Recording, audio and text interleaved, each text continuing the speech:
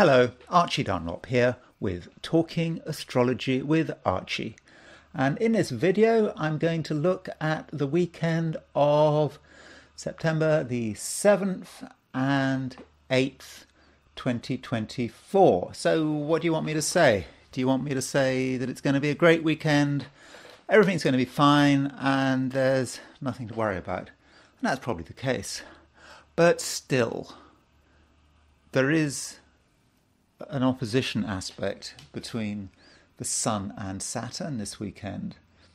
And in terms of heliocentric astrology, we can describe that as an Earth-Saturn conjunction. And in many respects, it might dominate the weekend.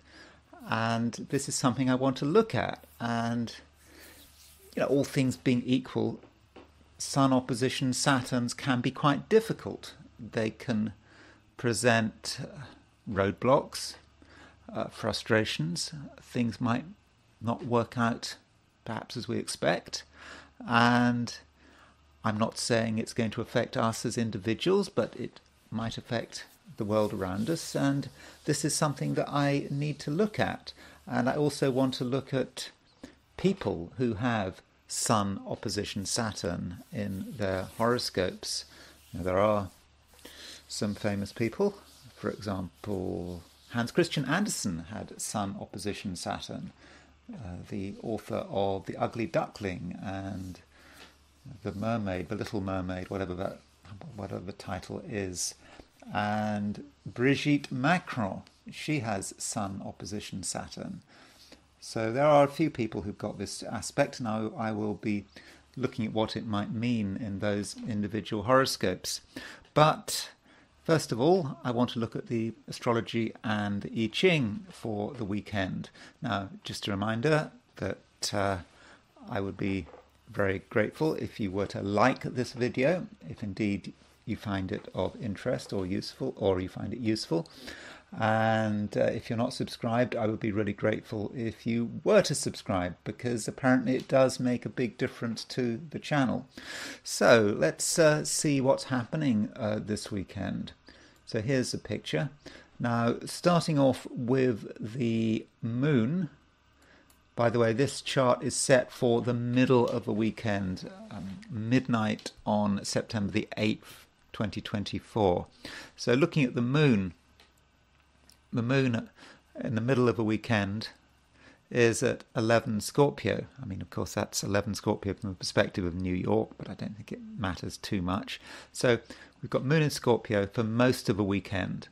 In fact, the moon moves into Scorpio at what time? 6:18 in the morning on Saturday in London. So that's even earlier in the morning if you're in New York, and it's actually Friday evening if you're in the West Coast, California, for example. So for most of us, it's going to be a real moon in Scorpio weekend. Now, if you're in Australia or New Zealand, then the moon might not move into Scorpio until late afternoon, early evening on Saturday. But I think we can say in general that it is indeed a moon in Scorpio weekend. So the moon in Scorpio is quite an emotional placement. The focus is on our feelings, and perhaps we're going to relate to the world through our feelings, and perhaps we're going to be more sensitive than usual. Remembering that Mars, of course, is now in Cancer, so we now have two personal planets in water signs. So we've got moon in Scorpio and Mars in Cancer. So things are actually more emotional than they have been for some time. People do want to express themselves through their feelings. And if you're an emotional person, particularly if you're one of the water signs, that would be, Cancer, Scorpio, Pisces, it may be relatively easy for you because you're comfortable with whatever is going on around you.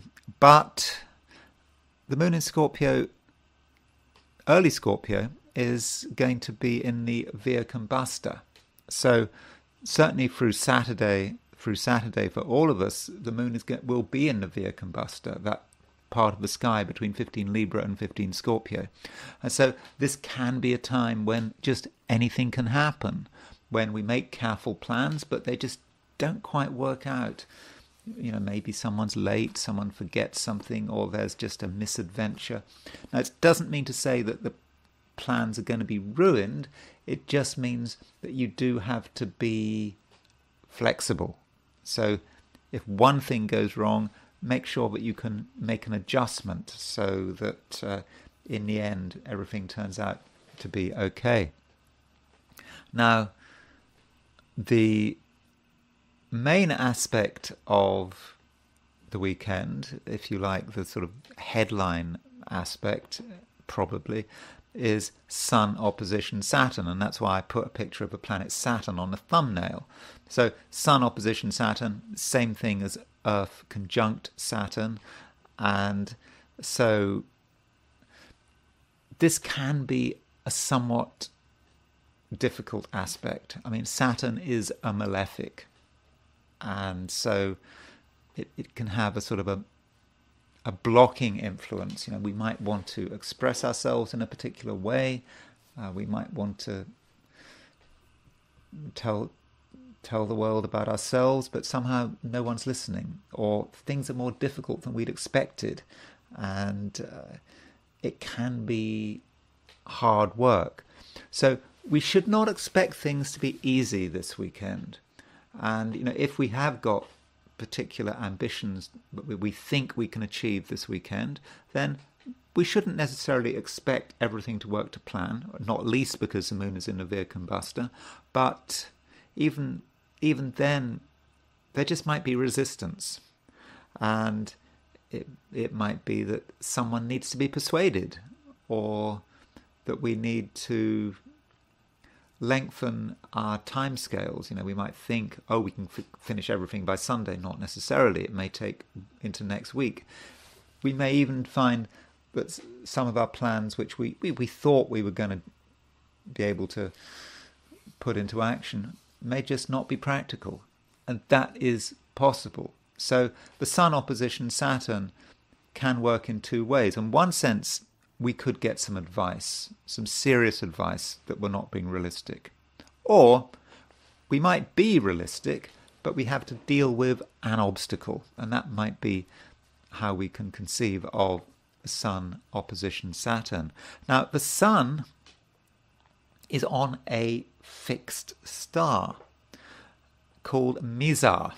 Now, Mizar, I looked in Robeson's Fixed Stars and Constellations. I couldn't find it. Maybe it is in there, but Robeson didn't seem to mention Mizar. On the other hand, Reinhold Ebertin and Hoffman, in their book Fixed Stars and Their Interpretation, they do mention Mizar. And this is what they say about Mizar. And, it's important to look at this fixed star because we already know that the Sun is opposition Saturn.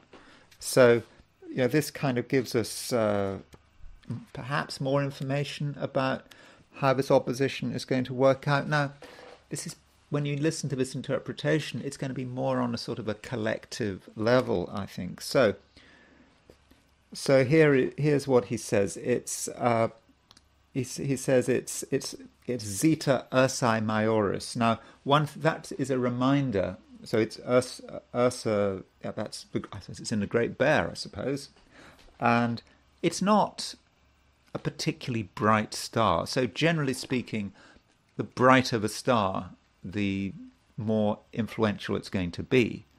So this is a second magnitude star. It's not necessarily super important, but I thought I'd talk about it anyway.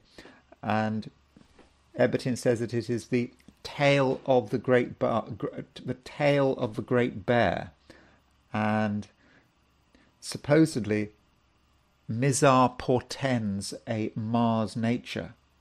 The reputation of Mizar, if it is in maximal position in a mundane map, is that of being connected with fires of catastrophic extent and mass calamities.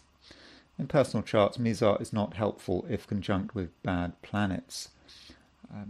But he goes on to say that, it is,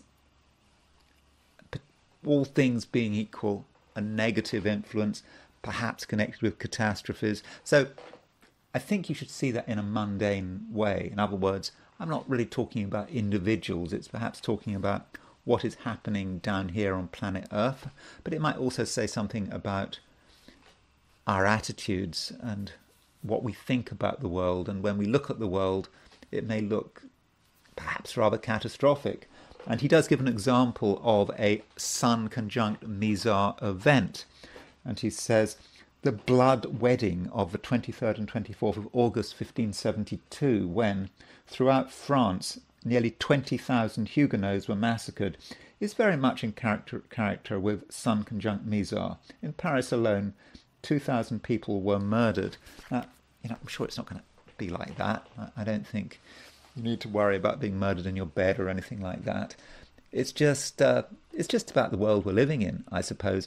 And I should emphasize that Mizar is not a super important fixed star, and maybe we needn't bother with it. I'm not really a fixed star kind of person. I look at about 5 or 6 fixed stars I take very seriously. I mean, I know that there are people who do whole horoscope interpretations on the basis of fixed stars, and I look at all of them in massive detail, but that's not me. And I'm certainly not trying to scare you with what I say about Sun conjunct Mizar. Looking at other things going on today, Mercury is at 28 Leo. Remember, Mercury is now really close to leaving Leo, but as it leaves Leo, it makes a square to Uranus. So Mercury square Uranus could be about mental stimulation, us responding to what is happening around us, and perhaps over-responding. But there may also be a certain sense of excitement with Mercury square Uranus. People wanting action, wanting mental stimulation, saying what's on their mind without really thinking about it. Well, they are thinking about it, but their thoughts are so excited and so fast, they don't really have much time for contemplation. And I suppose with Mercury square Uranus, it might be that there's just a certain sense of agitation. And at the same time, the Sun is sesquiquadrate Pluto. So Sun sesquiquadrate Pluto, Sun in Virgo, sesquiquadrate Pluto, sesquiquadrate Pluto. That was really at the beginning of a weekend, Sun sesquiquadrate Pluto, but it does emphasize that the Sun is under a bit of pressure at the moment, and Sun sesquiquadrate Pluto can be about power struggles, feeling that it's either us or them, but we have to be a winner, because if we're not a winner, we might be a loser. So there could be a sense of a zero-sum game with Sun sesquiquadrate Pluto.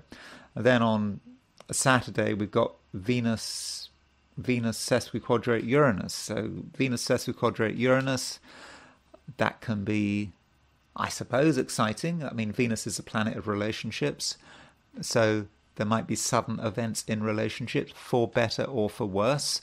I think that we might have high standards in terms of other people. We want excitement from other people. That Venus is also the planet of money, so I suppose be careful with money. Maybe if you look at financial matters, you'll see something surprising. It might be a little bit disturbing, at least at first sight, but when you look at it again and you analyze it, it probably isn't going to be so bad. Now, turning to the heliocentric picture. So heliocentrically, I've just mentioned the fact that there is Sun opposition Saturn. So from a heliocentric view, that Sun opposition Saturn becomes an Earth conjunct Saturn. So there we have it heliocentrically, Earth conjunct Saturn. And that's just telling us something we already knew. But I somehow think Earth conjunct Saturn is more descriptive than Sun opposition Saturn. Earth conjunct Saturn, it tells us about the planet Earth and what the planet Earth is experiencing. And if it's close to Saturn from the Sun's perspective, then things might be a little bit serious. We can't take things for granted. And this conjunction between Earth and Saturn is sesquiquadrate Pluto. Now that aspect, Earth conjunct Saturn, not sesquiquadrate, I mean semi-square, 45 degrees apart from Pluto. That could actually be quite a serious aspect. Saturn-Pluto is about being under pressure. It can be a bit of a pressure cooker, and it just might feel that just something has to give. And there's poor Earth now involved in this configuration, conjunct Saturn. So yeah, it is a time of pressure, and it might feel that something has to give. And if not in our lives, then perhaps in the world.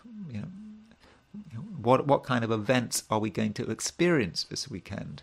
And yeah, I suppose that's what I mean by in my view, that it may be a somewhat difficult weekend. People are going to be under stress. So that's the general atmosphere. But again, I must emphasize it needn't impact us personally.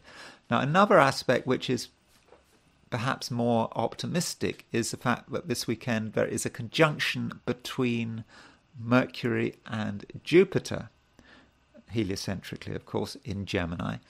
And this Mercury-Jupiter conjunction perhaps allows us to see things in a positive sense.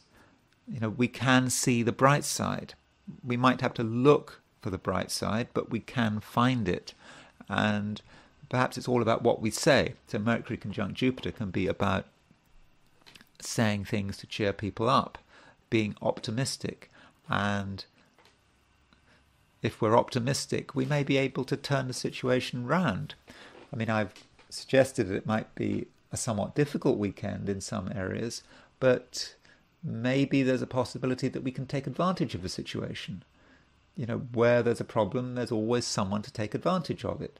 If people are under pressure, and then the people that can keep their cool are the ones who can benefit.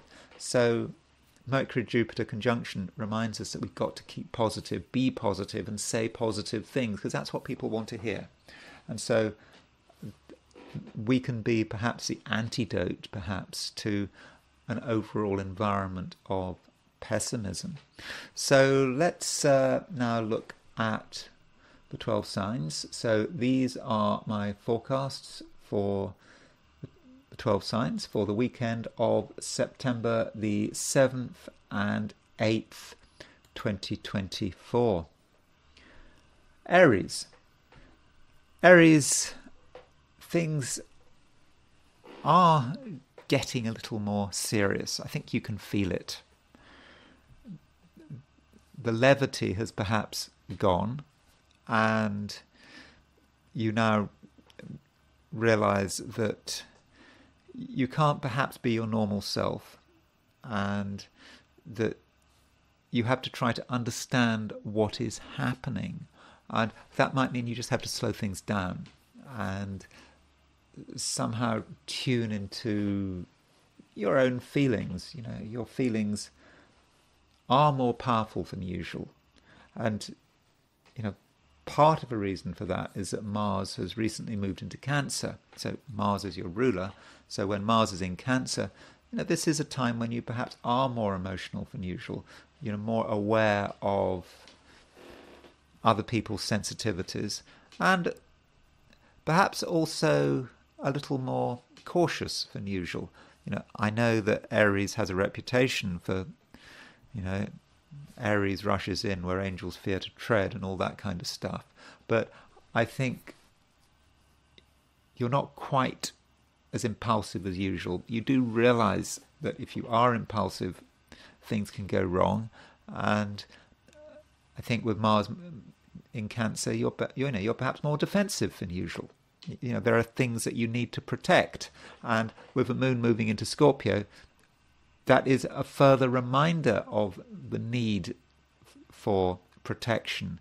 Now, that moon is maybe not making an exact trine to Mars, but there is a trine relationship between moon in Scorpio and Mars in Cancer, because, two water signs. And I think that is probably quite useful. So if you understand the challenges of the times and you are prepared to be cautious and look after your own interests and not to stick your neck out unless it's really necessary, then I think in many respects you will be able to benefit and in fact make yourself stronger. It is a time perhaps when Aries can make themselves feel more comfortable, and part of that is because you understand what makes you feel uncomfortable. So in terms of security, it can actually be quite a good weekend. And overall, I don't think that there's anything you actually have to do. Now, there is this Sun opposition Saturn, and I have been talking about this Sun opposition Saturn for some time. I think this Sun opposition Saturn, if it affects you in any way, it might be a reminder that certain things need to be organized. If you want to be safe and secure, you after all need to understand what's happening everywhere in your space. Your space, you have to be in complete control of your space. Because if there is some aspect of your space that is out of control, then there's always a possibility it could bite you. And so you have to understand what is happening.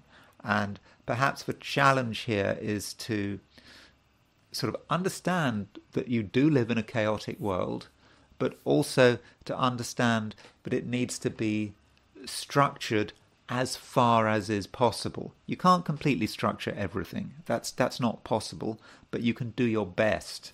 And by creating as much structure and order as you can, I think you'll be making yourself feel safer, and I think you'll be making yourself feel healthier as well, because an organized environment perhaps represents an organized mind and maybe an organized body, a body that is in tune with your environment. So that is something perhaps which you should be striving for. Now, I have said that it might be a difficult weekend for many people, or at least for the world at large. But the question is, what about you? How do you actually relate to other people's issues, other people's problems? I mean, it may not be the problems of just individuals, it may be the problems of organizations and so on. But it does seem that there is some possibility, Aries, that you can benefit from another person's misfortune. I mean, I know that's not a very nice thing to say, but if something has gone wrong for someone, then someone's got to sort the problem out, and it may be that money changes hands. So if you, for example, are involved in some kind of emergency management, I don't know, say you're, I don't know. I mean, I'm sure not many plumbers are watching this, but if you happen to be a plumber, for example, you could have a busy weekend because people might be having their disasters. Or if you're someone who looks to create solutions, you might be able to benefit from solving someone else's problem. And that might not be just about disasters. If you're, for example, if you're, I don't know, working over the weekend and you perhaps you have clients or whatever, they might come to you because you've got solutions to their problems.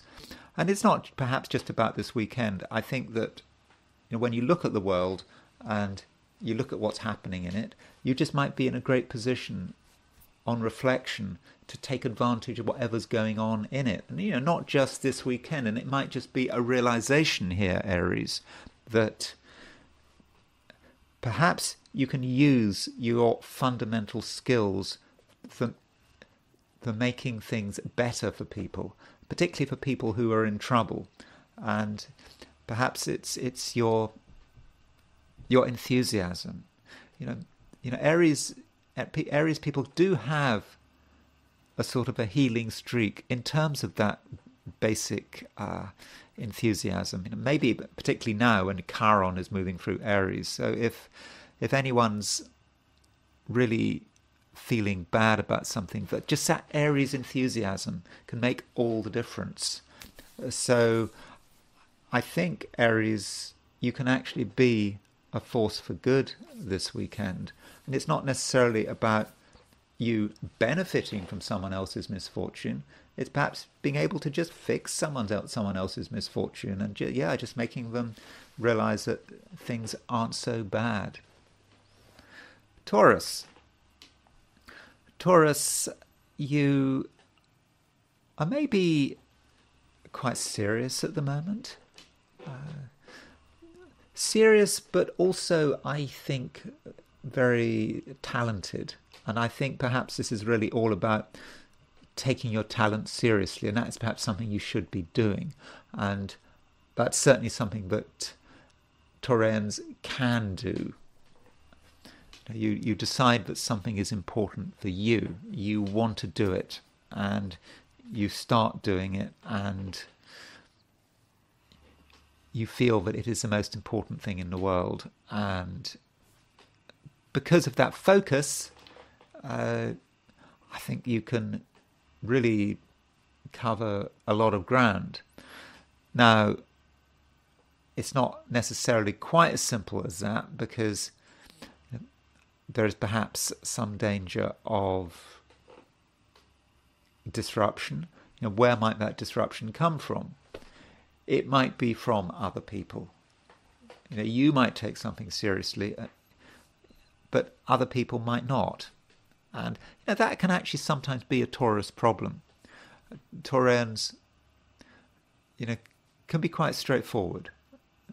They regard something as something that it really matters, and they get upset when things go wrong. For example, I remember I was in the 80s, and I was sharing a flat, an apartment with someone he was really into Dungeons and Dragons, and he was a Taurus, and he really took his Dungeons and Dragons seriously, and he was a dungeon master, and he was what was he doing? Yeah, he'd organised everything really properly in that very kind of Taurian kind of way. And I remember there was, some of the other players were, one of them was as Taurus was explaining the dungeon and the situation, was building a pile of, he was building a tower with, I think it's with biscuits, as we call them in England. I suppose you call them cookies in America. And he was building this tower of biscuits. And I remember Taurus got really upset because this person was not taking him seriously. I mean, he was a dungeon master. He had come up with something really important. And here was this person building a tower of biscuits. I mean, that is just totally trivial. So you might feel a bit like that. Something you take really seriously. And you don't think that other people are quite on your wavelength. And they don't seem to be listening. So you maybe have to work out how to respond to that situation. Maybe don't get too annoyed, perhaps. Perhaps you were taking something too seriously and you weren't sort of flexible enough, and you perhaps weren't considering how other people might be responding to you. But, this doesn't take away from the fact that you are doing something important this weekend, or you should be doing something important. And you need to perhaps realize that you find it important, maybe other people don't find it quite so important, and so that might mean you might want to reconsider your relationship to other people, or if you're really flexible, you might be able to learn from the experience. So I don't know, I've got Taurus rising. I do these videos, I do take them seriously. I do listen to the comments. I try, when people are negative on my comments, when they make a comment, when they make a comment about my presentation or something like that, I try to respond in a sort of a reasonable way, and I don't like it when I'm criticized, but at the same time, when I'm criticized when people say nasty things in the comments, I do listen to them, and so maybe I need to make some changes because of that. I mean, that's the kind of right approach that I think Taurus rising should have. I mean, as I said, I've got Taurus rising. I'm a Gemini, but when you see criticism, when you see someone not taking you as seriously as you should, as you feel they should be, you need a little bit of respect and a little bit of flexibility, because you might actually learn from it. But you don't want to be in a situation where you respond in the wrong way, where you feel that it's a threat to who you are. And I think that, so Taurus has to get that balance right. Do take things seriously, but don't take them too seriously. And also this weekend, don't forget that you are a dynamic person, and you can make things happen, and you don't have to be satisfied with the way things are, and you can change things very quickly. You can create situations which no one had planned for. And maybe that sort of links with, the Via Combustor. We think in terms of a Via Combustor, the moon moving through the Via Combustor, that it's something negative where, we are at the mercy of the cosmos. Things don't go to plan. But maybe we can actually utilize the moon in the Via Combustor, creating a situation which someone else hadn't planned for, if necessary. And it might be a situation where we can force people to stop what they're doing, and will be strengthened by the Via Combustor, and we will actually then have a moment of power when we can dictate the agenda. I mean, I say we, I suppose, because I've got Taurus rising. It may be sort of you as a Taurus, whether you've got Taurus rising or the sun in Taurus or the moon in Taurus, however you're looking at these interpretations. So don't underestimate yourself, Taurus. And I think that it looks like being a weekend when probably other people can't be avoided. Other people are going to be, in some ways, a little bit annoying. But don't forget, you're the one in control. Gemini. I suppose the main aspect this weekend, from a Gemini perspective, is going to be Mercury square Uranus. And it's quite an excitable aspect. And it's about the mind, and it's about the way you communicate. And things happen quickly. Your mind is moving. The Gemini mind is, it's always moving. And you may be coming to some important realizations which in some cases you may not be entirely comfortable with. Things you hadn't thought about before, but now you're starting to get it, and maybe you're now a little bit concerned. So that might be a sense where you feel that you have to change your plans. You've had a set of plans, and now things have to quickly transition to something else. So there is a bit of pressure there, and the things you say could certainly be interesting. You may say things that no one was expecting, and you say them, and it really could have a big impact. And I think people will listen to you, because Mercury is starting to move on to the fixed star Regulus. It's kind of not quite there yet, but I think you're starting to feel the influence. Mercury is 28, 29 Leo this weekend, and so this may be a time when you can and perhaps be important. Tune into your importance.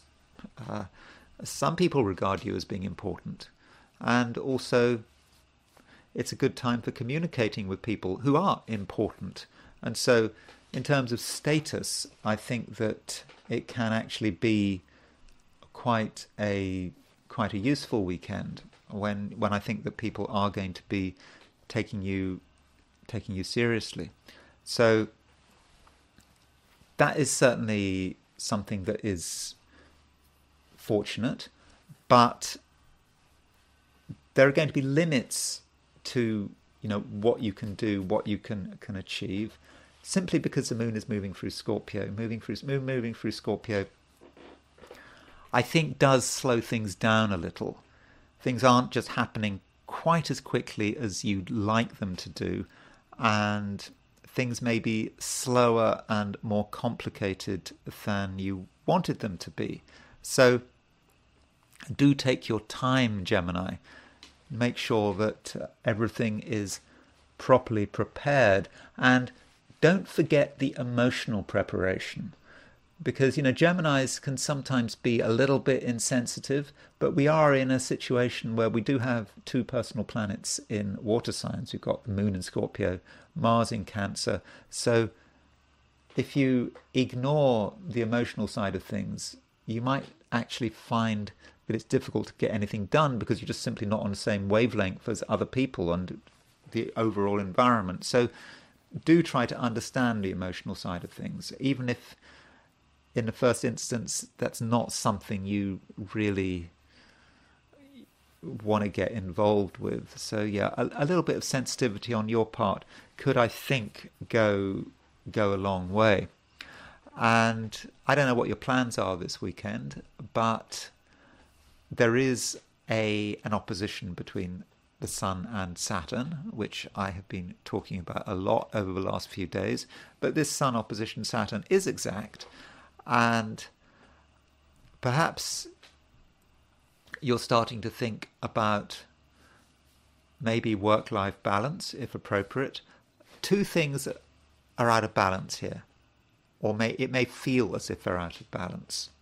And it may be your ambitions on one hand, and your family and your domestic life on the other hand.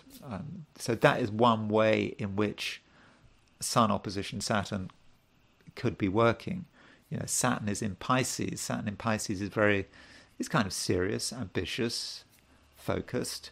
But Sun in Virgo is all the other things you need to consider, perhaps relating to your domestic life and your family and other responsibilities. So somehow you've got to sort of bring all these things together, and you can't throw all of your resources into one pole or the other. So if you were super ambitious, put everything into boosting your status, being out there, doing things in the world, then you would be out of balance and you would be undermining your own security. On the other hand, if you were to throw everything into your family and domestic life and whatever, you would just feel this horrible sense of missing out on something. So you do have to get that balance right. Now, this Sun opposition Saturn aspect may have a purely psychological dimension, because Pisces is the 10th house from a Gemini view, and Virgo is the 4th house.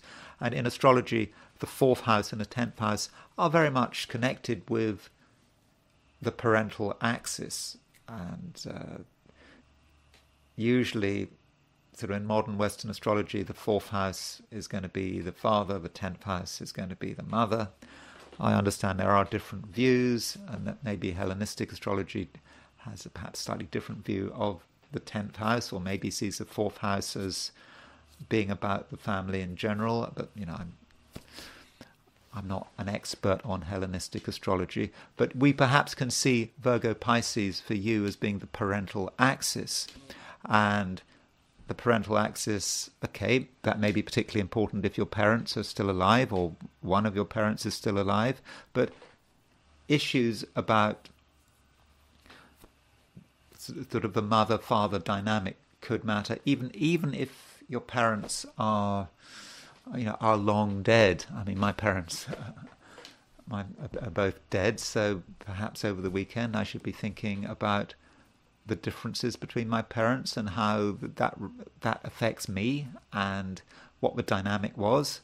So that could be a way to handle it. So do think about the past, and I mean, don't obviously obsess about the past, but do think about the past and the influences on you, because it might be useful. And if your parents happen to still be alive, then this might be a time when you need to spend time with your parents or talk to your parents, unless, of course, you've perhaps had recent disagreements. I don't know how you deal with that. But I suppose in general, if you've got Sun opposition Saturn, that perhaps is the idea that father and mother have differing views and represent very different things, and there may be some kind of parental clash. Whether that parental clash happened, 70 years ago or last week, that depends. So maybe it's irrelevant, maybe I'm reading too much into it, but that might be something that Geminis want to think about.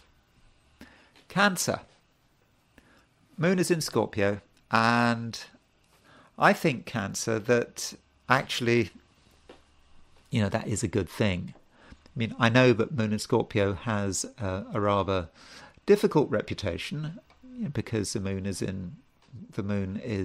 fallen in Scorpio, but Moon in Scorpio, it is a water sign, and you've got, Mars is in Cancer, that's a water sign, and I think it's nice if you're a Cancerian to have two personal planets in water signs, because until quite recently there hasn't been much in water. We've had Saturn in Pisces and Neptune in Pisces, but there weren't any personal planets regularly in water signs. And now with Moon and Mars in Pisces, and of course we've got Moon in Scorpio, Mars in Cancer, Saturn in Pisces, you perhaps feel more at home. I mean, it's not quite a grand trine. It's certainly not a grand trine, but we have all three water signs have got planets in them, and not just transpersonal planets. We've got Saturn in Pisces, Moon in Scorpio, Mars in Cancer, and I just think that is fortunate for you, because you perhaps feel that you're not on your own, that you're not alienated from your environment, and there's a sense that things are going your way, and also that you can just understand things. It's very important to understand things, and you can tune into just who you are, and you don't have to be too defensive about it. I mean, I understand you are defensive in one sense, because Mars is moving through your sign, but I think that with Moon in Scorpio, Mars in Cancer, you understand your limits, and you understand where the dangers are, but I think you also understand where is safe, and because you understand where is safe, then you'll be able to sort of make the right decisions, and if you want to do something, I think you'll have no problems being able to do it. And just don't be afraid of your own genius. I suppose we've all got genius at some level, but right now you have got particular genius, something that you are really, really good at.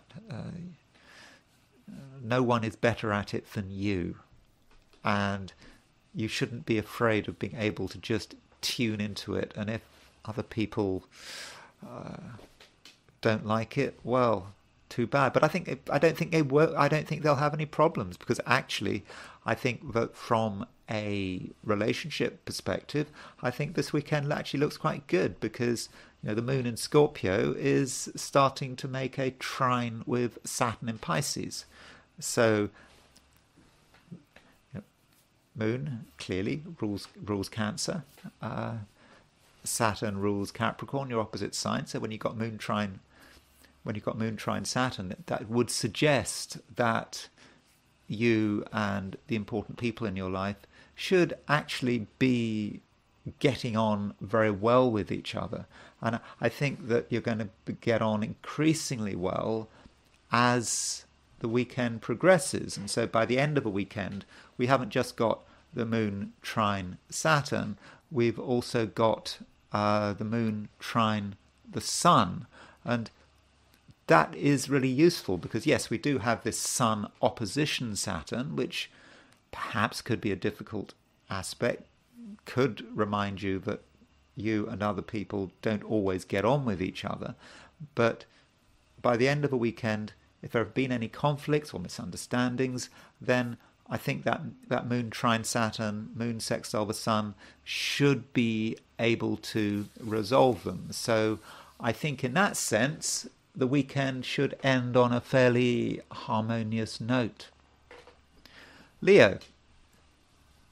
The big aspect this weekend is Sun opposition Saturn. Now, I've already talked about the Sun opposition Saturn quite a lot in previous readings. I think yesterday I talked about it. I think even the day before I talked about it. So there's some danger of being a little bit boring here, so I don't want to spend too much time talking about Sun opposition Saturn. But I think the main takeaway from Sun opposition Saturn is that you cannot take it for granted that you will get on with everyone. So don't assume friendly relationships, and do assume that you and someone else have a different perspective. And it's not the kind of perspective that can just be resolved through a friendly conversation. If you want to get on with people, you and them may have to appreciate that in some respects you are very different. Different views, different philosophies, different background, whatever it is.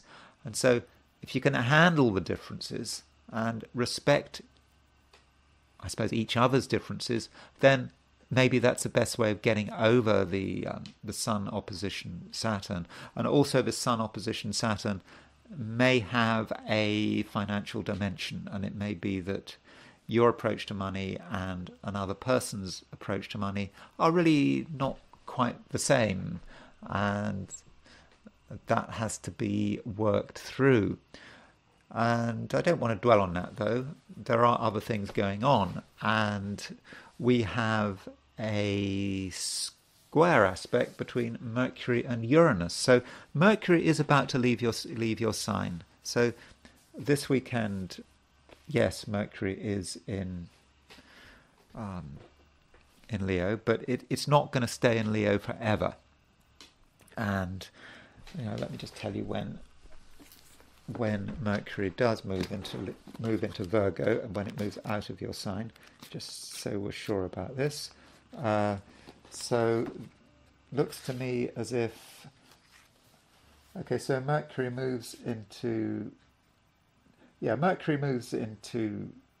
Virgo on Monday. May actually be late on Sunday if you're in California, or the West Coast, Alaska, Hawaii. So basically this weekend, that's it. All the planets are out of Leo. You've had this time where there have been planets in Leo, but now this is it. They'll be gone soon. They'll be gone by the end of the weekend and into Monday. So in a sense, the last hurrah of Mercury in Leo, of Mercury in your sign, is going to be Mercury square Uranus. And so that square between Mercury and Uranus, I think, is actually quite useful.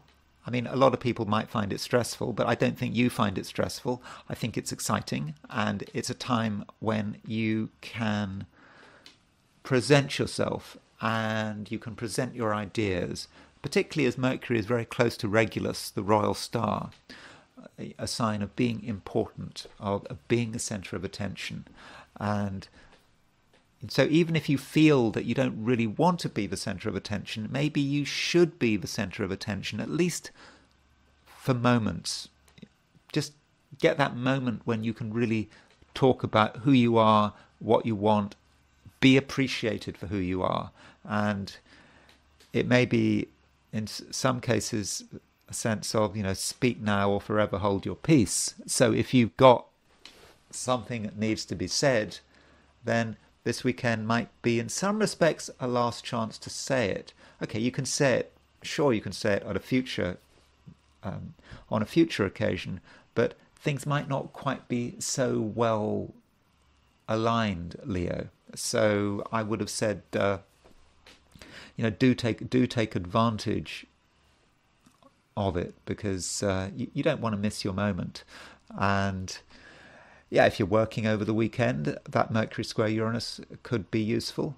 Or even if you're planning on working, or you're writing, I don't know, job application letters, or you're trying to work out what career you should follow, or what your next job you should apply for, if appropriate, then that Mercury square Uranus could be quite useful, and you might have some ideas and inspirations that could be quite inspiring for you. So don't ignore that Mercury square Uranus, and don't feel that you've got forever to deliver a message, because if you don't deliver some messages this weekend, that might perhaps be your last chance.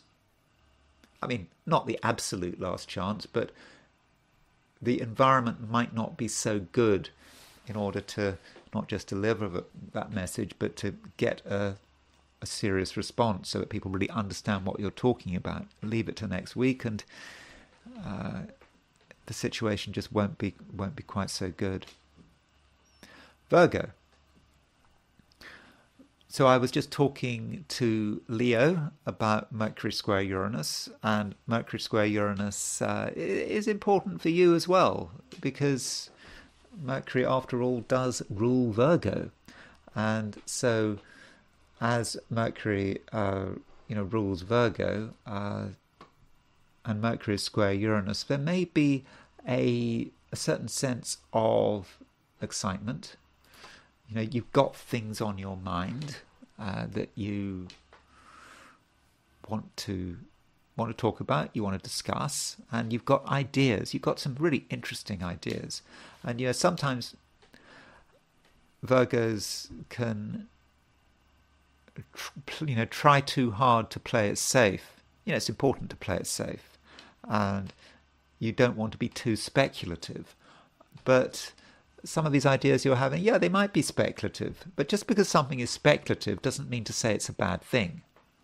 I mean, you don't necessarily have to act on an idea immediately. You start off with an idea, and then you kind of work out, where is that idea going? So I think that you can be quite inspired this weekend, and if you have a crazy idea, don't just dismiss it out of hand. It may actually be very useful. Maybe it has to be structured a bit, and you have to work out how to make something practical. Might sound crazy to begin with, but if you work on it, you can really, I think, create something which I think can really help you in the coming week or two. And just also a reminder that Mercury is now moving on to the fixed star Regulus. And so what happens with Mercury is that Mercury is about to move into Virgo. So Mercury moves into Virgo, well, if you're in California, it moves, or the West Coast, it moves into Virgo late on Sunday. Or certainly by Monday, Mercury will be moving into Virgo. And that's certainly good news. I mean, Mercury moving into your sign. So it's possible, Virgo, that you're on the cusp of a real improvement in things, that things are about to get better, and you may be in a situation where you feel you've been holding back on something, but now you can finally put it into action.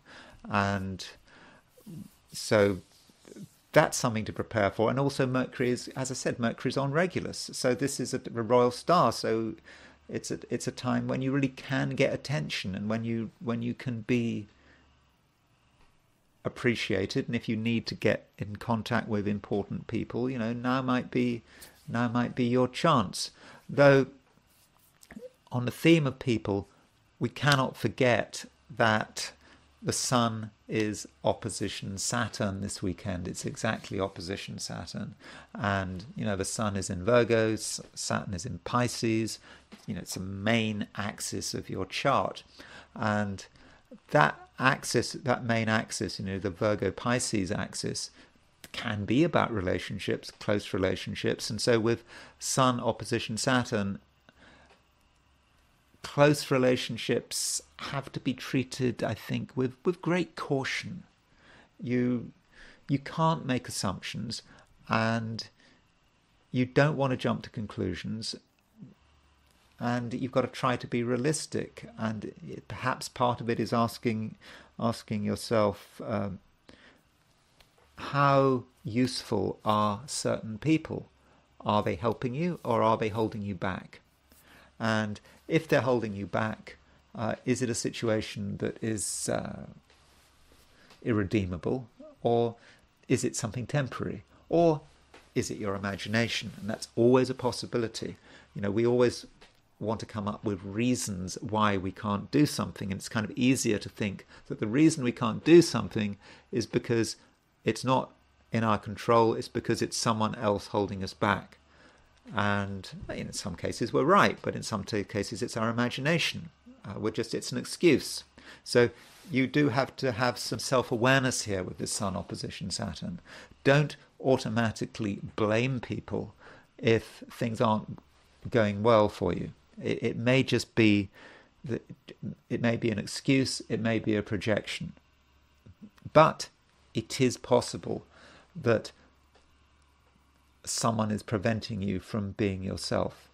I'm not saying it is the case, and this is why it's just very important this weekend, Virgo, that you're very self-aware. Complete self-awareness is necessary. You've got to look at yourself and your relationship with other people with complete honesty.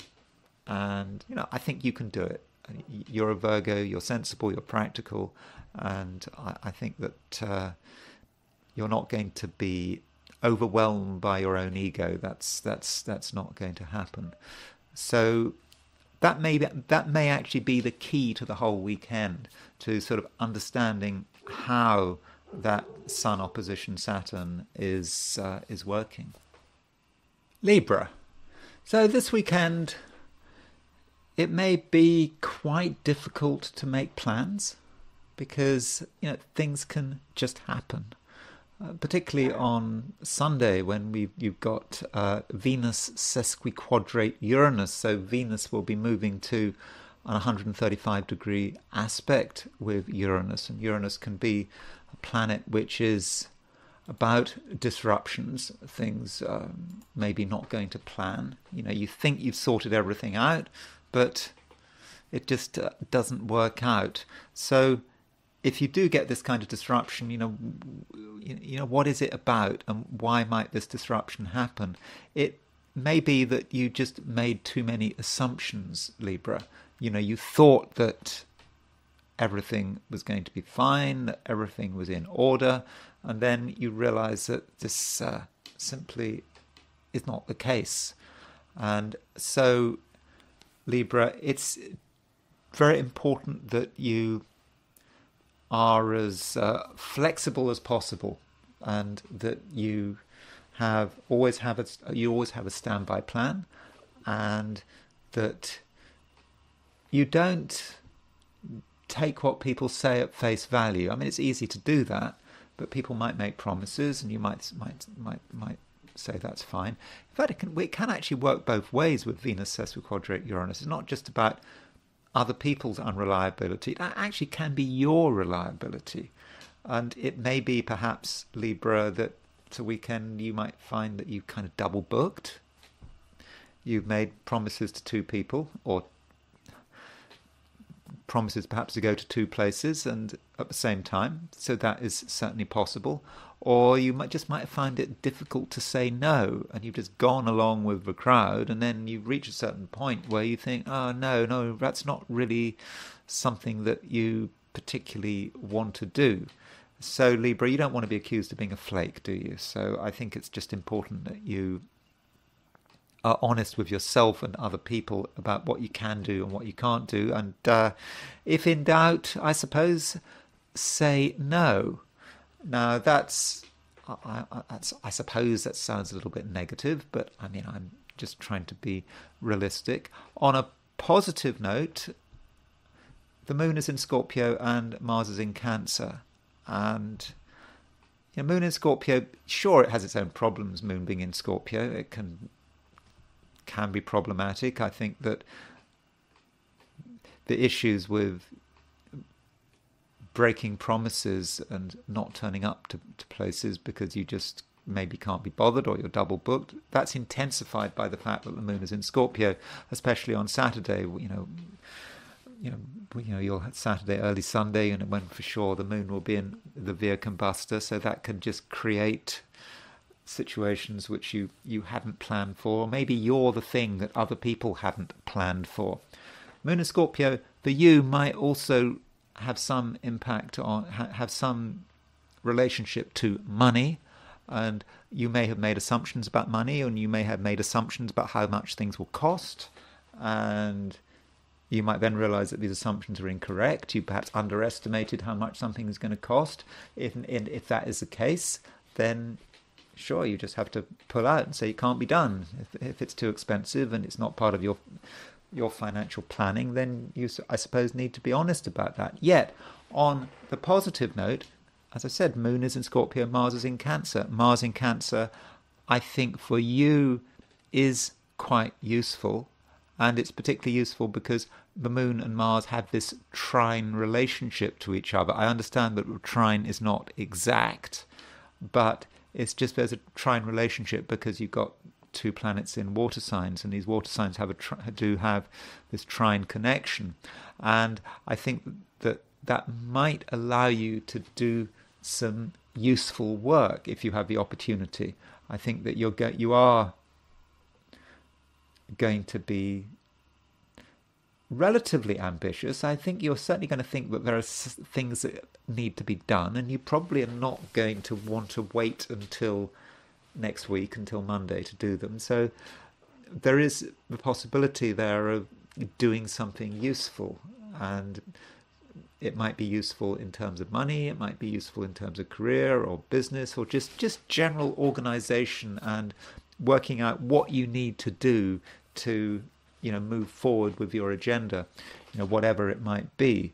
So perhaps that is something that you need to focus on. Now, if you are interacting with other people, I suppose, you might be double booked, but if you actually get to be with other people, then Mercury is square Uranus, and Mercury is in Leo, so Mercury in Leo is kind of nice, and it's quite sort of communicative, and you're able to talk to people, and you're able to, in some ways, massage their egos with by saying nice things. But at the same time, Mercury square Uranus could be surprising. You might be with someone or with a group of people where just something happens which causes the atmosphere to suddenly change. And then that something might actually be you. It might be something you say, because Mercury square Uranus could be about you saying something in a social situation which has a big impact. And I suppose, being a Libran, you understand the glue that brings people together, that connects people together, and you understand the balance. And by the same token, you know how to unbalance things, you know how to unglue things. So it may just take a couple of words to make everything kind of fall apart on a social level. I mean, at least that's a possibility. I'm not saying that that's going to happen. Now, as far as, what you should be doing with the weekend, I mean, to summarize it, I think you need to be honest with yourself. Don't make promises. Don't agree to things unless you're really sure of yourself. It's better to say no than to say yes, all things being equal. And I do think that from a financial and organizational point of view, I think that there is some useful things you can do, especially towards the end of a weekend when the moon in Scorpio makes a trine to Saturn. I think that could be very, very disciplined, and you can focus on something that is important, and perhaps you can create order out of chaos. Scorpio. Well, it's certainly nice, Scorpio, that the moon is moving into your sign. You know, I know a lot of people are a bit wary of the moon in Scorpio, but for you, it's fine. I suppose you could say, well, a poisonous snake can't bite itself, can it? I mean, it can bite itself, but it's not going to poison itself, is it? I mean, it's used to it. I mean, you are who you are, and a Scorpio is, you're in your element. And so, however difficult or complicated things are for others, I think that just by and large, you're going to understand what is happening, and you're going to be, I think you're going to be very aware, and particularly you're going to be emotionally aware. You know, the moon is in Scorpio, Mars, your ruler, is in Cancer, water signs. We've got Saturn in Pisces, another water sign. So I think to a great extent you're in your element, and you're going to know what people are thinking and feeling and doing, and your sensitivity is going to be pretty good, and you're probably, of all the 12 signs, you're probably going to be the most sensitive this weekend. And I think that you're going to be able to, you know, make your own choices. You know, what is important to you. I don't even think there's any real need to sort of advise you what you should or shouldn't be doing this weekend, because I actually just think you just know.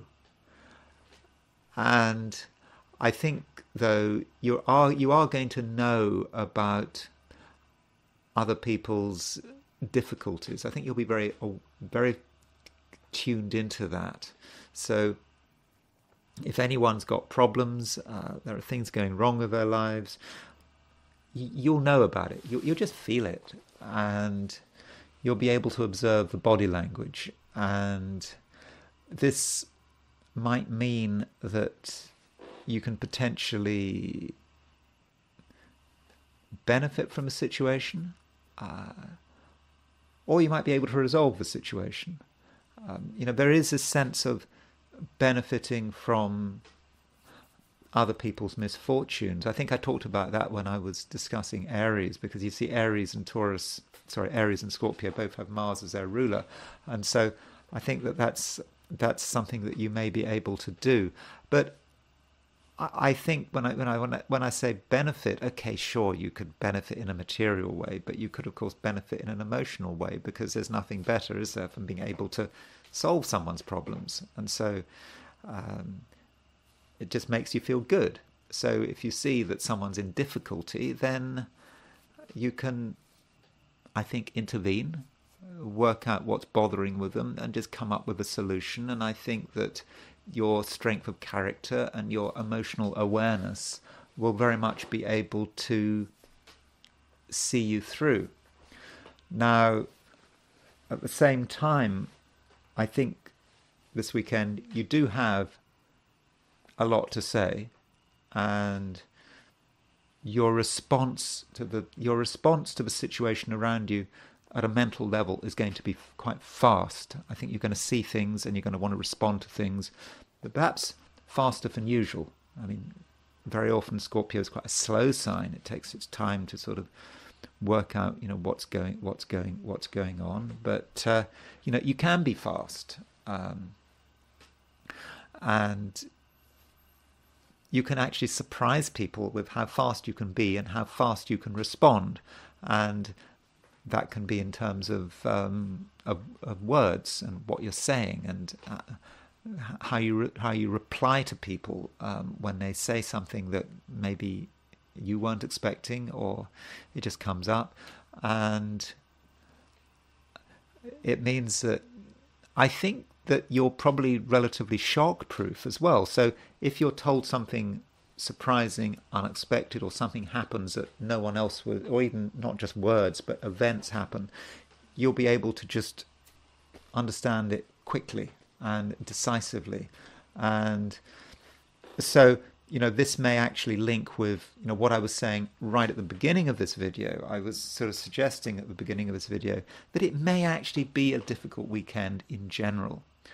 There are there's a lot of stuff going on. I talked about the fact that, there's a heliocentric Saturn-Pluto semi-square, and you've got heliocentrically, you've got the Earth conjunct Saturn, and that could all be rather difficult. But you seem to get it all, and again, there is this sense of immunity. I mean, I don't want to exaggerate the sense of immunity, but there's perhaps a certain immunity to the poison in the world. I know that sounds a bit melodramatic, but because you have that immunity, and I think that immunity comes with understanding, you've kind of seen it all before, you can really keep your head when other people are panicking and other people don't know what to do. It's all kind of obvious to you, and this can make you a really good person to have around, especially when things are going wrong, because I think that, by and large, you are going to be able to keep your cool this weekend. Sagittarius,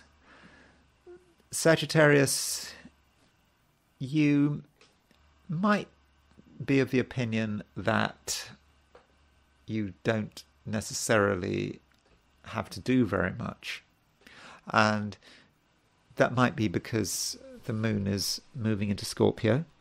So, when the moon is moving into Scorpio, what that means is that the moon is moving into a fairly secretive sector of your chart.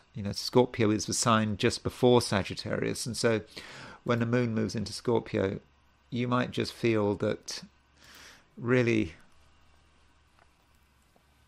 there's not very much you want to do, or indeed that you have to do.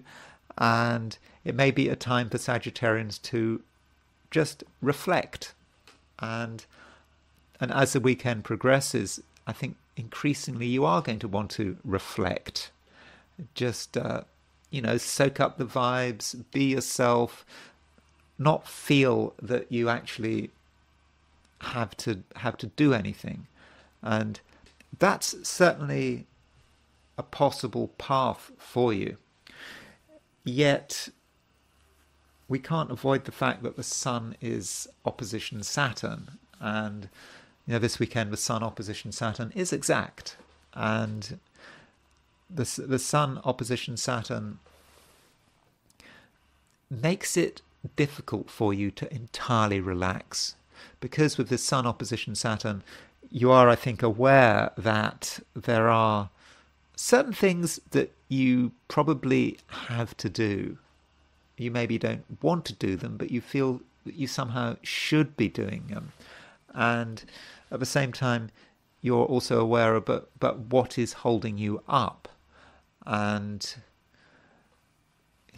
you may feel that there are these sort of just responsibilities. I mean, Sagittarius is a sign that's not really into responsibilities. I mean, textbook Sagittarius does not spend all its time worrying about obligation and responsibility. But I think this weekend you do have a sense of obligation, and you also have a sense of what you want to be doing for yourself, and there is a certain uneasiness there. And so with this Sun opposition Saturn, it may be that there's something you need to confront, something that has perhaps been an issue for some time, maybe a period of months, even years, but probably more likely months. And perhaps now, Sagittarius, is a time where you actually do need to confront it. And it might seem impossible, but if you go with the flow, I think you actually can start making progress. And perhaps in that sense, you have to start to perhaps understand what your strength is. And at the moment, your strength is being able to do things in a way that is subtle and is not entirely obvious. So that's not a very Sagittarian approach. But if you're doing things in a way that people hardly notice, then you're able to move quickly because there's not going to be so much opposition. As soon as people notice you, then the problems start. But you kind of want to get as close to your target as you can without being noticed, without the dog barking, without the floor creaking. And so that perhaps is what you should be trying to do. And then I think that by the end of the weekend, as the moon starts to makes a trine to Saturn. Okay, it might be into Monday, depending on your time zone. As the moon makes that trine to Saturn, I think that that's when things will start to sort of come together for you, and you can take a situation which, at first sight, seemed to be one big conflict, but when the moon trines Saturn, it also makes a sextile to the sun, and so you actually find a way, perhaps, of dealing with a conflict. Or at least dealing with a situation where perhaps you and someone else had a completely different view of the world, or it was just a subject that someone was terrified of bringing up. And if you get your timing right, I think that a source of tension can actually be resolved in a way that is actually harmonious for all parties. Capricorn, the Sun is opposition Saturn. I know I said yesterday the Sun was opposition Saturn, but I have to remind you that of this fact. And, Saturn is your ruler. And so if the Sun is opposition Saturn, that means that something may be bothering you. And something may be at odds with the way you want things to happen. Something may be holding you up. Something may be irritating you. And it's important to work it out and, respond accordingly. And the question is, are you dealing with an irritation that needs to be removed, or are you dealing with a reminder that perhaps you haven't got everything right? And, on and off, Capricorn, I've been talking about the value of knowledge. And I think that this Sun opposition Saturn is about potentially knowledge. It's about your knowledge and your experience and what you can do and what you can't do. And just perhaps a reminder that you haven't necessarily got all the answers. And so if you find yourself in a difficult situation or a situation that makes you angry, then, consider why that might be the case. It just might be the case that there's something you haven't addressed.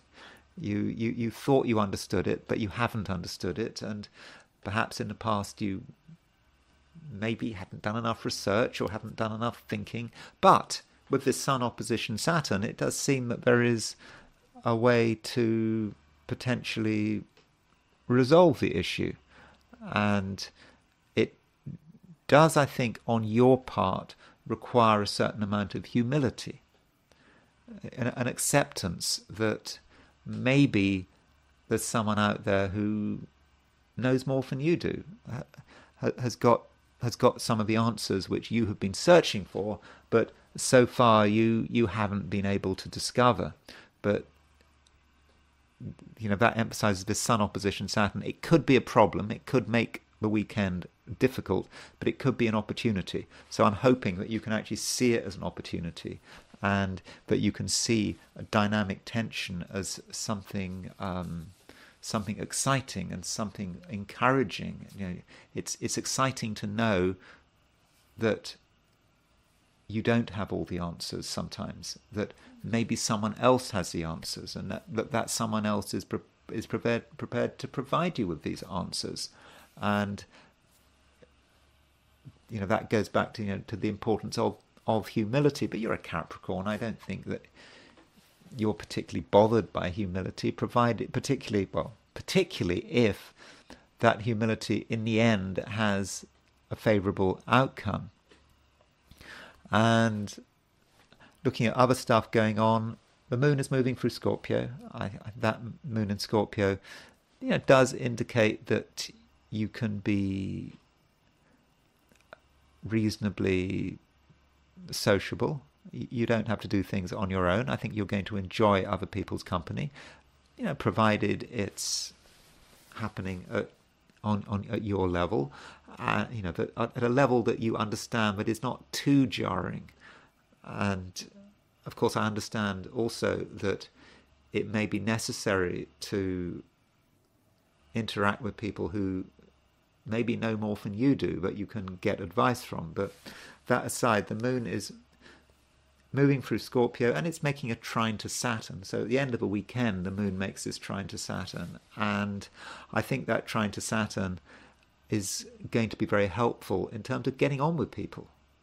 That moon trine Saturn may be actually critical in terms of getting on with people. It provides a method of communication that may not have been there in the past. So I know that there's always a temptation with the weekend that as you move into Sunday evening, that things are supposed to sort of completely stop. Sunday evening is this point of quiet where people just close down. But I think the Sunday evening actually could be the most useful part of the weekend, when you are best able to resolve things and best able to communicate. And by the end of a weekend, I think in terms of relationships, that things should really be working very well, and there can be good lines of emotional communication and also quite a lot of mutual understanding. So perhaps the overall message for this weekend is it's one of perseverance. To begin with, it might feel a little bit difficult as you're trying to understand what's happening, but if you persevere and you're open-minded and you have a certain sense of humility, then by the end of the weekend, I think you're going to be much more comfortable with yourself and also with the people around you. Aquarius, I do have to talk about the Sun-Saturn opposition again. I talked about it yesterday, and I'm going to talk about it again today, because it's important. Saturn is your ruler.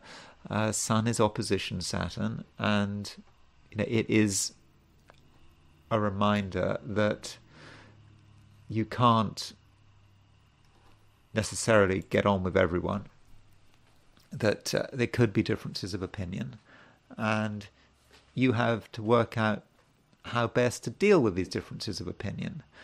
Whether these differences of opinion can be resolved through discussion, or whether they just have to be accepted, and that you may want to just steer clear of people who in the past you've clashed with. Sometimes that's the best way of resolving a conflict, is to withdraw from the situation. But Aquarius, you have to decide what is appropriate. But the weekend is not just about that Sun opposition Saturn. There are certainly other things going on. And, we've got the moon in Scorpio, and the moon in Scorpio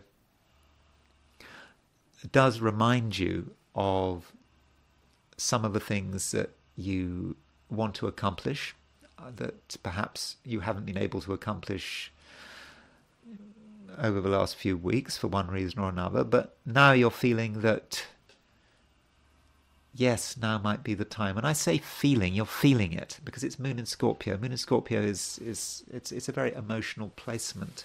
And so this moon in Scorpio is moving towards a trine of Saturn, and Saturn is your ruler. And so I think that this moon trine Saturn could be actually quite useful in terms of your ambitions, getting what you want. And of course, it depends what you're planning on doing this Sunday. And if you are focused on what you would like to happen, the ambitions you want to realize, then the moon in Scorpio is going to really help. It will sort of give you insights, and it will give you emotional insights. And I think also it will enable you to understand perhaps who your friends and allies are. Again, especially at the end of because at the end of a weekend, we've got the moon not just trine Saturn, but the moon sextile Sun, and so that perhaps indicates some kind of a resolution. Maybe people who were your rivals could be your friends. I'm not saying that's going to happen over the weekend, but you might be able to realize this, that it's easy to see everything in positive and negative terms. You've got your friends, you've got your enemies. This person's good for you, this person's bad for you. It may not even be about people, it may be about situations, just being able to neatly categorize things into good and bad. But I think over the weekend, you'll perhaps realize that things are actually more complicated than that, and perhaps more nuanced, and that things that you thought were a problem may actually be an opportunity. And I think, Aquarius, it just could be very useful for you to recognize that. Now, in terms of close relationships, we just cannot avoid that Sun opposition Saturn. And that Sun opposition Saturn still, it is exact. And, if you are close to someone, I do think that this weekend, the differences between you and that person may be very clear. Your worldview might be different. Your priorities might be different. And I think that will be obvious. And, if that person is important, you can't just disappear. You've got to accept this situation and work out how to deal with it. But again, the moon, as I said, the moon is making the sextile to the Sun and is making the trine to Saturn. So even if you and someone else seem to be poles apart, I do think that moon in Scorpio and the sensitivity of the moon in Scorpio, and perhaps the maturity of moon in Scorpio, is perhaps, Aquarius, going to allow you to resolve the situation. And perhaps in the end, you can actually work with someone who is very different from you, and you might actually never resolve those differences. You're always going to be different from this person, but still there is perhaps scope for you and someone else being able to perhaps complement each other.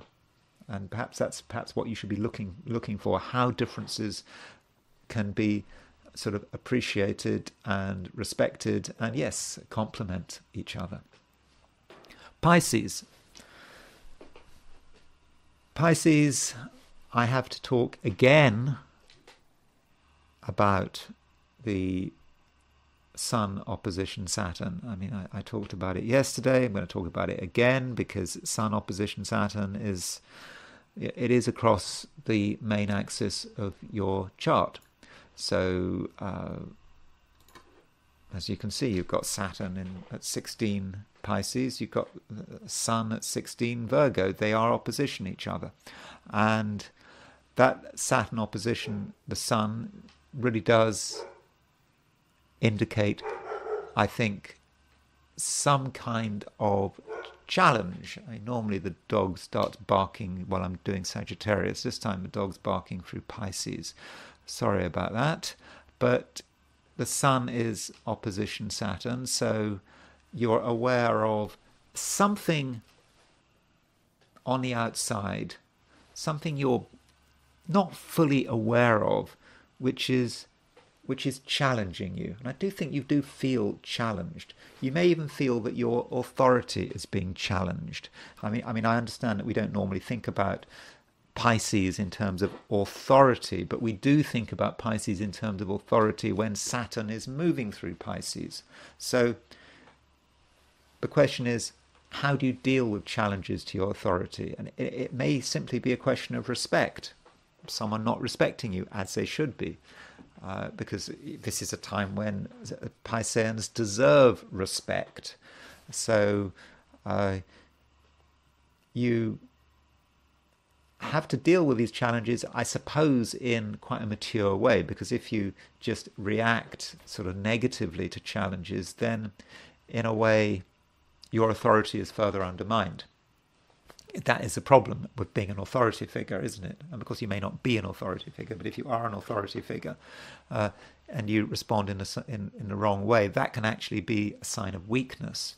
So if there are challenges, you've got to be very mature about it. You've got to maintain your composure, and at the same time try to understand, what the nature of the challenge is. Is the challenge useful, or is it destructive? And that's always the thing with challenges. Sometimes challenges are actually useful because they help us to grow as a person. Other times the challenge just comes from someone or a situation that's just trying to bring us down. So you've got to distinguish between the two. But you can handle it, because I do think right now you do have the emotional maturity to handle it, because we do have the moon in Scorpio, which is a water sign. Pisces is a water sign. We do have Mars in Cancer. And so with Moon and Mars in water signs, making trine relationships of Pisces, which is your sign, and with Saturn in Pisces, I think that you do have, as I said, the emotional maturity to actually be able to work out what the best way to respond is. And don't get too caught up in the minutiae of everyday living, maybe even everyday challenges. Always try to sort of take the higher ground. And I think that is something you can do with Moon in Scorpio. And, that Moon in Scorpio is starting to move towards a trine of Saturn. And, by the end of the weekend, the Moon trine Saturn is in place. And that does allow you to move beyond the here and now, and to start to see things in a broader perspective. And of course, when you start to see things in a broader perspective, you might then realize that perhaps challenges to your authority or people suggesting you might be wrong are all really very trivial, that there are broader things to be thinking about. And you might perhaps start to see yourself in a wider perspective. It's not just about you, and it is about the whole universe, everyone on this planet. And you understand this planet, and you understand not just the challenges that you're going through, but the challenges that everyone else is going through. And I think that you're going to get this great sense of perspective, and with perspective then comes further maturity and just a further understanding of who you are and where you are going. Now, as far as relationships are concerned, and I've already talked about this Sun opposition Saturn and perhaps challenges to your authority, but there is another thing going on, is that Mercury is moving on to Regulus, and Mercury is getting ready to change sign. And from a Pisces perspective, Mercury is often connected with other people. And so Mercury is on the verge of moving from Leo to Virgo, and that might indicate that someone is about to change in a way that could impact you. Now, it may be that that's someone you've never heard of yet, or you don't really know about them. They may be about to become visible. So someone who you weren't really thinking about may become visible over the next couple of days. Or it may be that someone you already know undergoes some kind of change, and a change which makes them more part of your life. And I do think that this person could be quite useful because Mercury is conjunct Regulus. And so Mercury conjunct Regulus may be someone who it's perhaps easy to underestimate. You don't think they're important. You don't think they amount to much. But that's because you don't really know. And if you were to find out more about this person, you might actually realize, you know, what they can do and what they can achieve, and perhaps how they might be able to be useful. And that is it. Those are my forecasts for the 12 signs. And now I want to look at things from a perspective of the I Ching.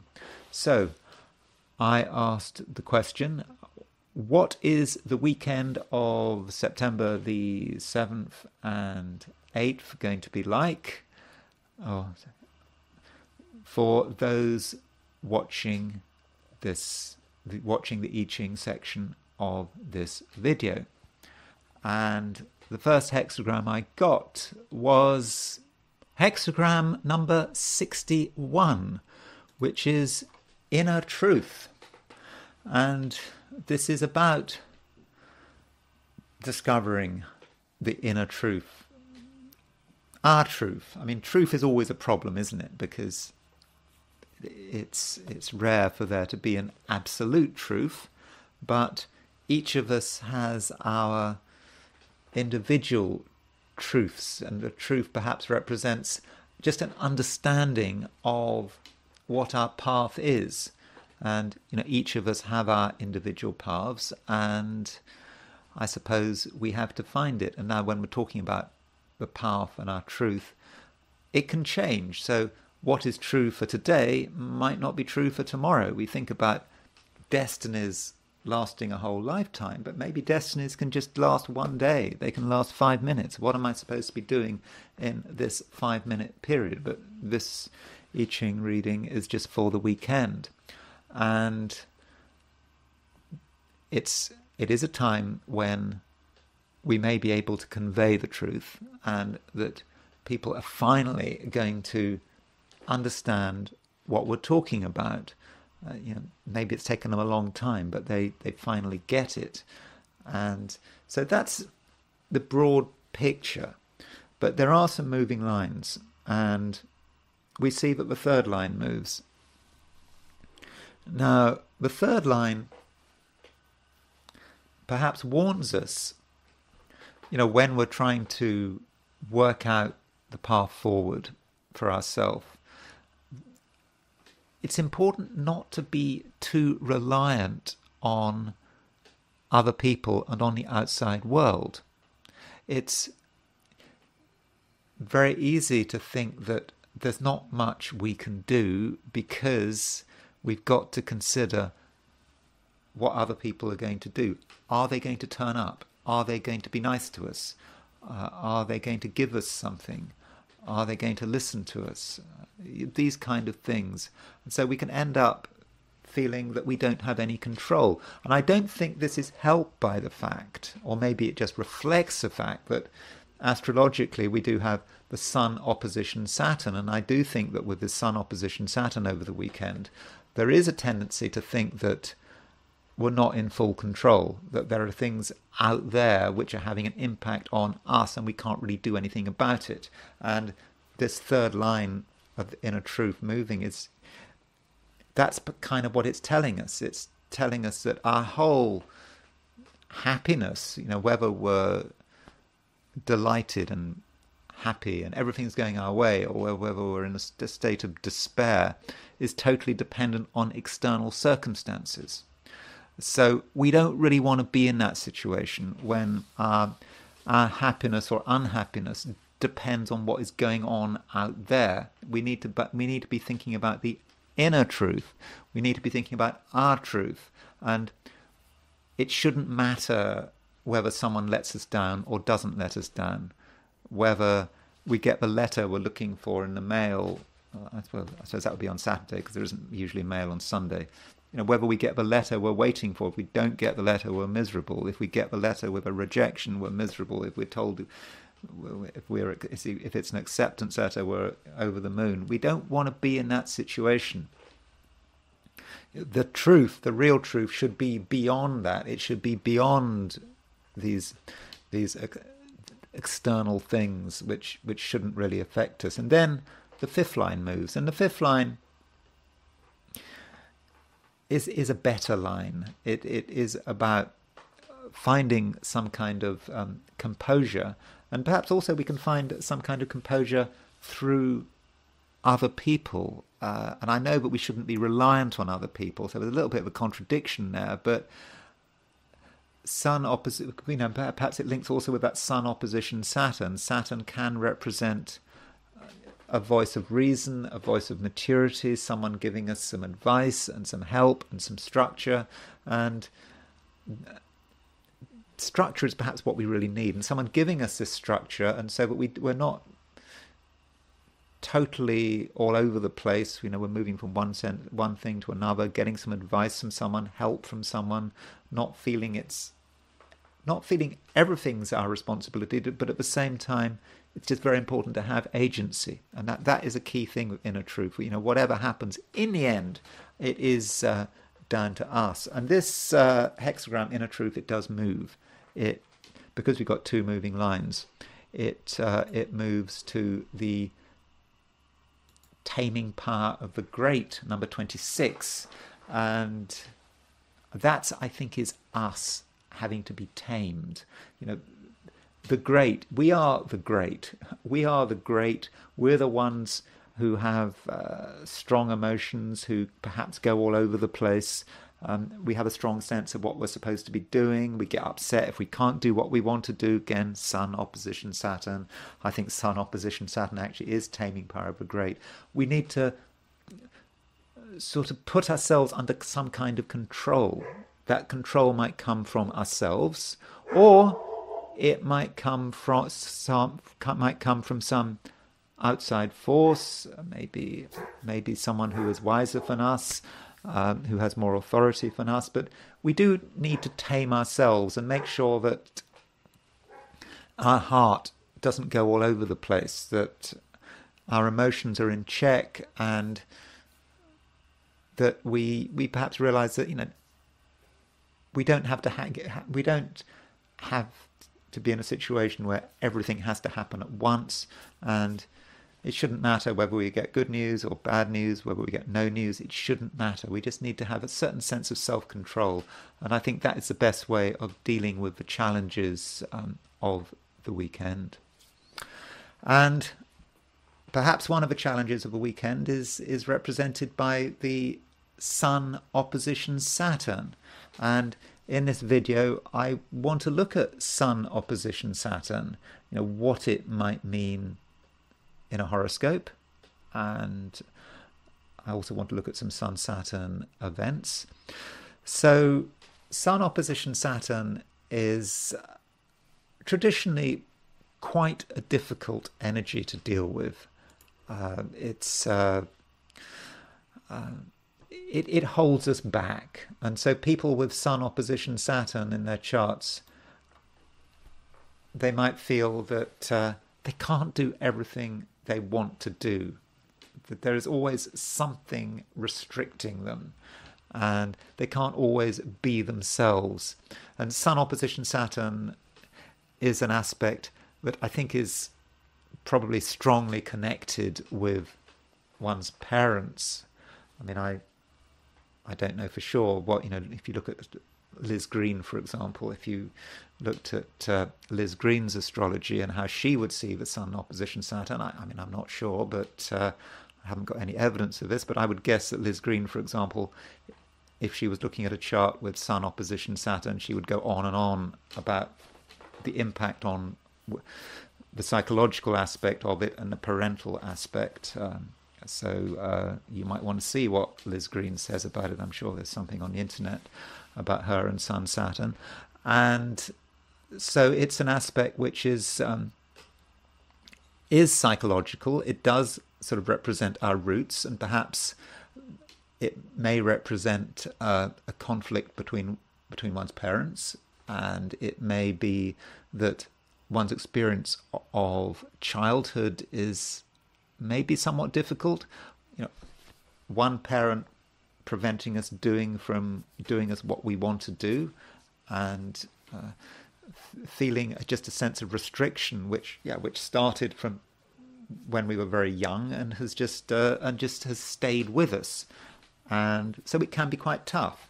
But on the plus side, Sun opposition Saturn can be, I suppose, very structured and very disciplined. It's capable of hard work, and I think it can be very ambitious, and ambitious in a kind of a grinding way.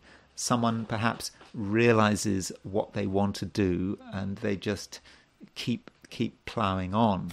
Now, because the Sun is a male planet, it does mean that perhaps if a woman has Sun opposition Saturn, that may say something about the man she is attracted to. That is possible. She may be attracted to someone who is very disciplined, very focused, maybe someone who is quite restrictive. And I suppose if a woman has Sun opposition Saturn, you might say, well, that says something about her father. And so she's going to want to see some aspect of her father in her partner. Remember, Saturn is a kind of universal significator of the father. So that would be one way of looking at it. So let's look at some charts. I just wanted to start by looking at actually the Sun opposition Saturn this weekend. This is the Sun opposition Saturn this weekend. I've said it for Berlin, why not? So this happens early on Berlin. That happens September the 8th, 2024. Let's just make sure I've got the time rights for that. So the Sun Saturn aspect is at 5:35 a.m. London time on Sunday. So that means Berlin time it would be at 6:35 a.m. So even though it says 5:35 on this chart, it is actually 6:35 if you happen to be in Berlin. So the reason I actually am looking at the Sun-Saturn chart from a perspective of Berlin is that the Sun opposition Saturn is right on the ascendant. So at the moment of that Sun-Saturn opposition set for Berlin, you've got Sun exactly on the ascendant, and you've got Saturn exactly on the descendant. And so it's possible that this Sun-Saturn aspect could affect Germany quite powerfully.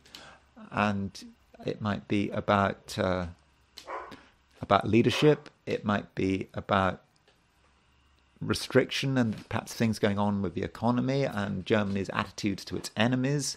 I suppose at the moment the enemies are Russia, the external enemies. I suppose you've also got the internal enemies, haven't you? I suppose they might regard the AfD as an internal enemy. But it may be perhaps a difficult time for Germany because of that Sun opposition Saturn being exactly on the ascendant on Sunday. I mean, I suppose it could relate to events, but I'm a bit wary about that. We have a theoretically bad chart set for Berlin, but these theoretically bad charts very often don't work out in terms of actual events. But still, I thought I would point that out to you. Now, looking at a few people who do have Sun opposition Saturn, one of them is Brigitte Macron, the wife of Emmanuel Macron. Remember, she is, 20-something years, 20-something years younger, 20-something years older than her husband. And there is her Sun opposition Saturn. And I wonder with that Sun opposition Saturn if it's some kind of double projection here. So the Sun would represent in her chart the man she is attracted to. She's born in the hours of day. So I think the Sun would perhaps represent her her partner Morph and Mars. You might disagree with that. So so perhaps we should entirely look at the Sun in terms of understanding Emmanuel Macron. So Emmanuel Macron is perhaps represented by the Sun in Aries. He's not an Aries, but he's got a very fiery chart. That's true. And Sun is opposition Saturn. How might you see Sun opposition Saturn? You might see Sun opposition Saturn as is a man who marries an older woman, and she is the older woman herself. So that might be how Brigitte Macron's Sun opposition Saturn is working. So she's kind of projecting it onto him, and he has to behave in such a way like marrying an older woman, and she is the older woman herself. So I hope that makes some kind of sense. Now, staying on a French theme, there is Jourdain Bardella. He is the politician he's obviously French politician. He's leading light in the National Rally, which of course used to be the Front National, and so he is, I suppose, of the right. Although, of course, when you talk about left wing, right wing, it's always so difficult because the National Rally, a lot of their social policies are actually pretty left wing, but they're seen as right wing, perhaps because they're seen as being socially conservative and not being particularly enthusiastic about immigration and so forth. And I hesitate to use the word far right because I think the trouble with the term far right is that it's been so widely used that the term far right has actually become fairly meaningless. So I think if one's tempted to describe someone as far right, one should be very clear about what one means. One should specify how this person is far right. I think just saying someone is far right,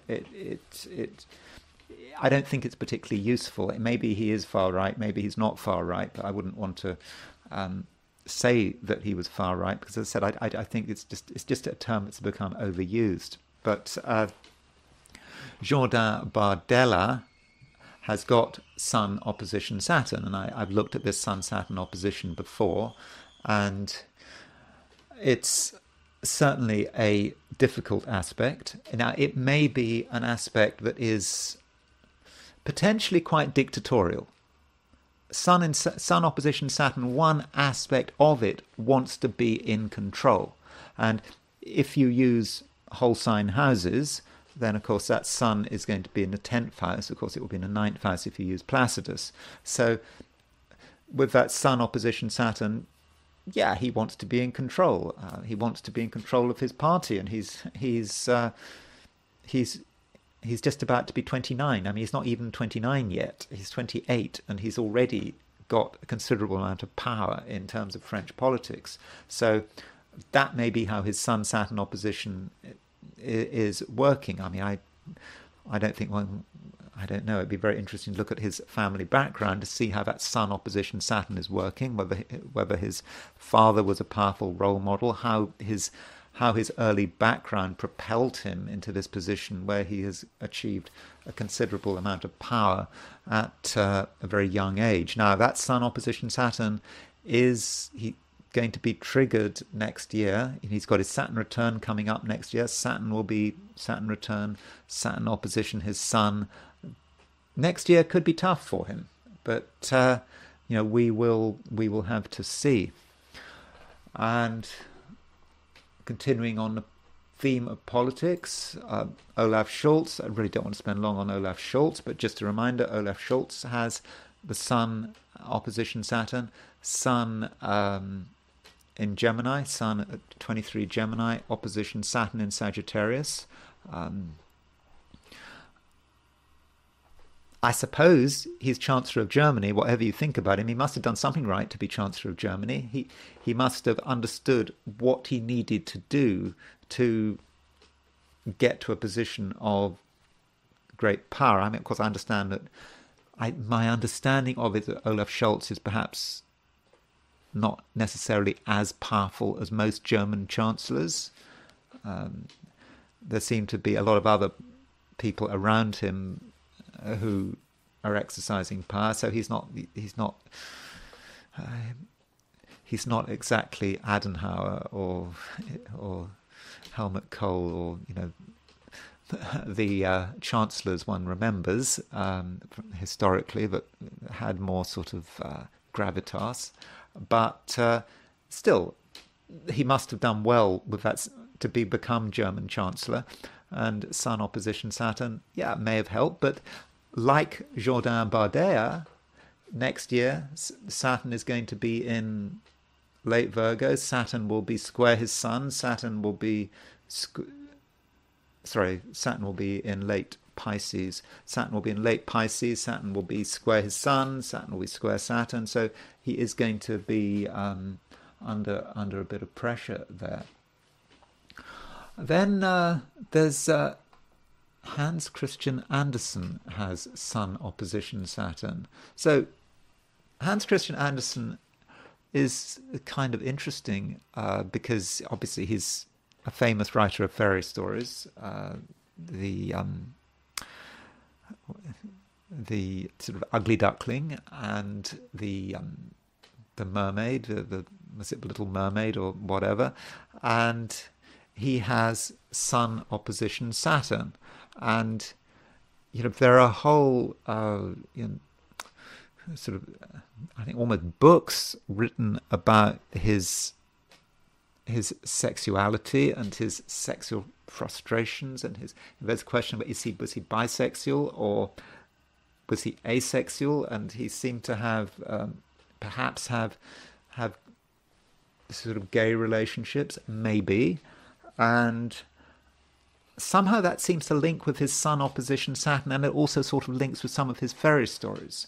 So, the Ugly Duckling, I mean, I suppose if you want to exaggerate things, I don't know, but if you want to sort of look at it from a modern sort of perspective of looking at sort of, I don't know, gay writers or whatever, I mean, I think one might exaggerate that. But if one wanted to take perhaps a modern perspective, you might say, well, the Ugly Duckling is about someone trying to find out who they are. And I suppose you would argue that the duckling would be, the swan's egg that has been put in the wrong place, or someone being in the wrong body, having the wrong sexuality, and someone finally finding out who they really are and being the swan. So I suppose if you were a transgender activist, for example, you would find the story of you'd have a lot to say about the Ugly Duckling story, but I'm not saying that's how one should read it. And likewise with the mermaid, you have a mermaid who feels out of place. She wants to be. She wants to marry the prince, but she's a mermaid. She can't. She tries to marry the prince, she'd go through some act of magic. She has her feet, but it really hurts her to dance, and so she can't find her place. And I think, in the end, she's given the opportunity she marries the prince. She loses her mermaid status. She has the opportunity to rediscover that mermaid status. I think she has to kill the prince to do it, but she refuses. She jumps into the sea, and then she becomes immortal, and it has a sort of happy ending in the end. But still, there's a problem of place, and I think, who you are and being in the wrong place.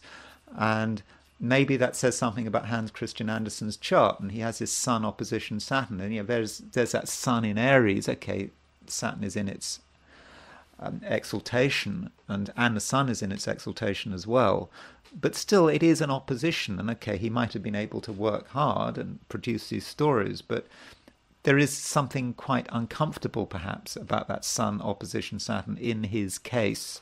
And maybe that is reflected in his fairy stories, or maybe that's just psychobabble. I don't know. Those are some thoughts about Scott Ritter. So, sorry, that's about Hans Christian Andersen. Scott Ritter being another person I wanted to talk about. Scott Ritter, former United Nations weapons inspector, and he has Sun opposition Saturn. There is his Sun at 22 Cancer and Saturn at 26 Capricorn. I don't know a great deal about Scott Ritter. I mean, he has had clearly a lot of frustrations in his life. You know, he feels that, you know, he understood what was going on with Iraq, understanding that Iraq did not have weapons of mass destruction, but he was ignored, and he also had his own sort of criminal issues. I mean, he was arrested and for certain sexual crimes. You know, I think that something like policemen masquerading as underage girls or something like that. And so I don't know about the details. I said you can look it up, and so that sort of tripped him up. Sun opposition Saturn. Maybe it didn't help that perhaps the state was out to get him. I don't know. I mean, I said I don't know about the details, but clearly the Sun opposition Saturn has meant that his ability to express himself in the way he wants to express himself has certainly been a theme. I think part of the reason he said for his what he was doing from a sexual perspective was he was going through a period of depression. I think that's what he said. So Sun opposition Saturn could be, that might be what it's about.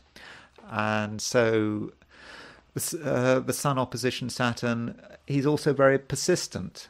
And that can be Sun opposition Saturn in Capricorn. And he is very stubborn and he's persistent in terms of his views about what America should be doing and what America shouldn't be doing, and particularly America's involvement in Ukraine and the Middle East is something he has been a vocal opponent of. Let me now look at one other person, which I think this is an important person. Not in terms of actually understanding Sun opposition Saturn, and this is the writer Upton Sinclair. Now, I think that's a time of birth for him. I'm not saying for sure that is. So Upton Sinclair was a journalist, and he wrote a book called The Jungle. And The Jungle was a novel, but it was about the meatpacking industry. And I think it was published in 1906. And about the horrors of the meatpacking industry and how appallingly workers were treated. And Upton Sinclair was a socialist. And he died, he was born in 1878. He died in 1978, in 1968. I think he actually stood for governor of California as a Democrat in the 30s. And he came quite close to winning, but his enemies put up loads of money and he failed. There was a real campaign to slur him, which kind of worked very well. I mean, perhaps he could have made it. He could have made it to be governor of California. And so when you look at his chart, you maybe can see socialism in his chart. And so, he's got Saturn in Pisces, but he's got a load of planets in Virgo. He's got Venus, Mercury, Mars, and the Sun and Uranus in Virgo. And I think there is an association with Virgo and socialism, because Virgo is, if you like, the working man. It's the people that do have to break their backs to make things work for everyone else. And so it may not be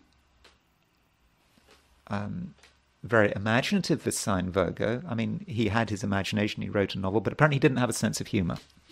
And he was really focused on the struggle and workers' rights.